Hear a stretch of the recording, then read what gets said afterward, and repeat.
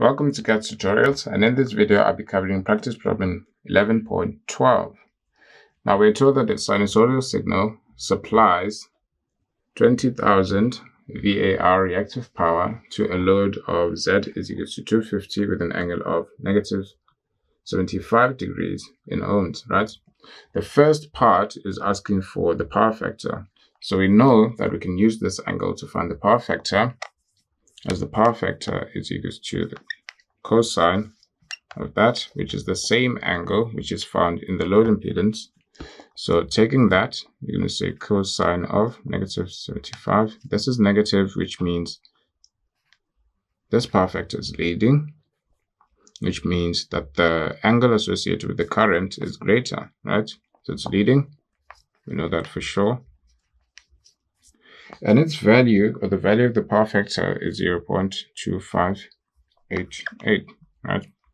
So that is the first part of the question. Moving to the second part of the question. We now know the power factor. Apart from that, we know that this angle, which is, let's say we had S, right? So this is associated with the reactive power. The reactive power, which is the imaginary component of your complex power.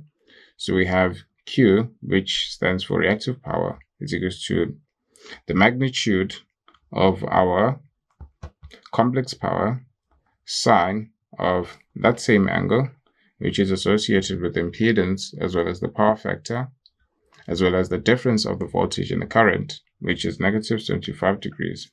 Now this is a negative, it's going to produce a negative because this is sine. So we expect that we can find this value of S to be Q, which we are given in the question as 20K, or 20,000, divided by sine negative 75 degrees. And you should find a value of negative 20.71K. Now we're interested in the magnitude of this apparent power. So we're actually going to take the absolute of that, which is 20.71 kilo VA, and that is your apparent power, and that is the second part of the question. Now moving on to the final part of the question, it is asking for VRMS. Now another formula for apparent power is equal to the magnitude of VRMS as well, multiplied by the magnitude of IRMS, and you're actually going to say this value of VRMS and IRMS are going to be multiplied by each other, but we are asked to find VRMS, and we know this value, and we can quickly find this value. So VRMS is equal to S divided by IRMS. Now going back to that same reactive power, you can also find it using this formula over here, multiplied by the complex part of your impedance. So the complex part of the impedance. So this impedance is given to us as this value over here. So you can just transform it into rectangular form, and you should get this value as your rectangular form representation. Now taking this imaginary part and substitute it into this formula, you're actually going to find your reactive power. So in here, we're going to substitute negative, or just going to substitute the value of its value. So we're going to substitute 241.48, right?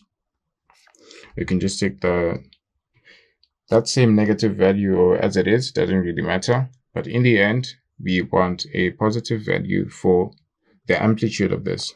So you're just going to say IRMS is equal to the square root of Q, which is 20K, right? Divided by 241.48.